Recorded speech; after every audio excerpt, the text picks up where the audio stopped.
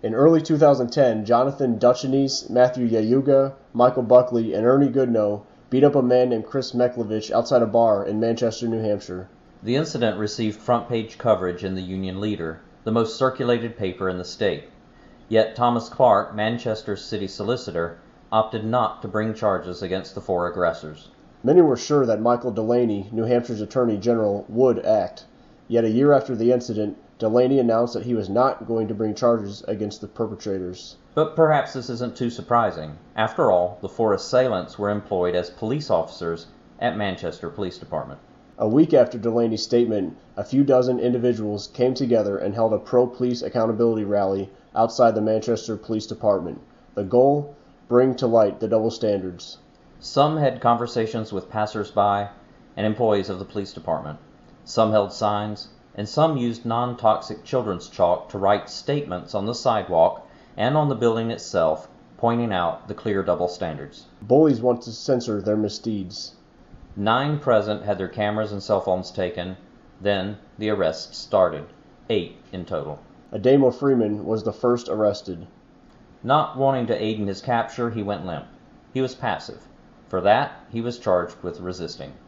A few months later, he was told by Judge William H. Lyons, a former cop and prosecutor, that he was guilty of resisting. Ademo was sentenced to the max, 12 months in a cage, with 10 months suspended. Does this sound reasonable? Ademo appealed, hoping to make his case to a jury. He was told he'd receive a letter with his court date. That never happened. But he did receive a letter telling him that he had missed his court date. It seems a court bureaucrat either accidentally or purposefully sent the notification about his jury selection to an incorrect address. In fact, it was sent to an address that didn't even exist. Let us clarify. Ademo was found guilty of resisting for going limp. He appealed, hoping to make his case to a jury of his peers. Though he received mail from the same court at his address before and after the notification, the one about his appeal date never made it to him. Ademo went to his sentencing. He informed Lyons of the paperwork oversight. Lyons told him he couldn't do anything about it, and he told Ademo he'd have to sit the time. He's currently caged at Hillsborough County Jail in Manchester.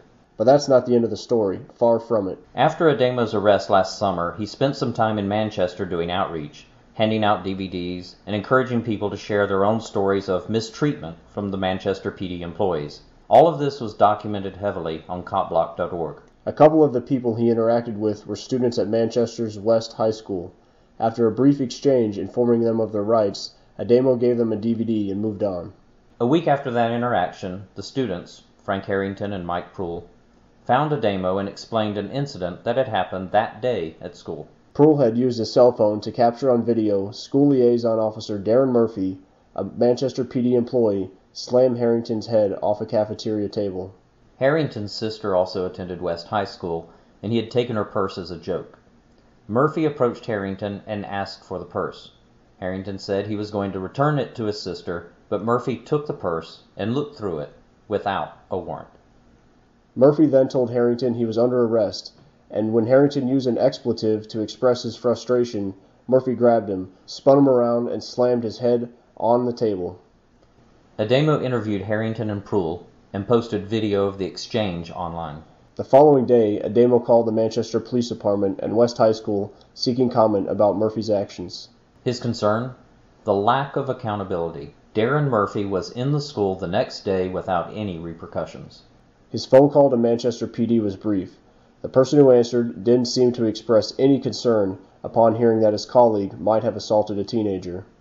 His phone call to West High School wasn't very fruitful either. The secretary merely passed along his call, and the principal, Mary Ellen McGorry, who used to work as an assistant attorney for Hillsborough County, only attempted to justify Murphy's actions and deflect by saying that the Manchester police were investigating.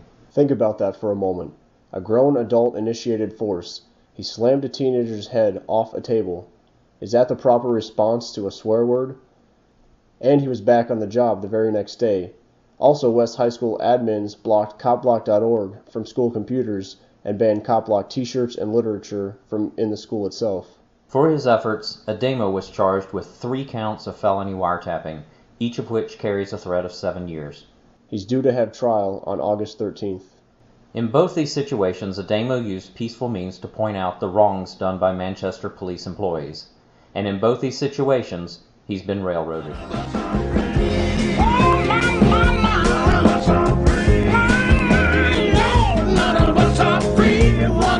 My mind is free, my conscience is clear. I have no regrets and have done what was right, and I hope people learn from these actions of mine and know that now is the time to stand up and do something about it.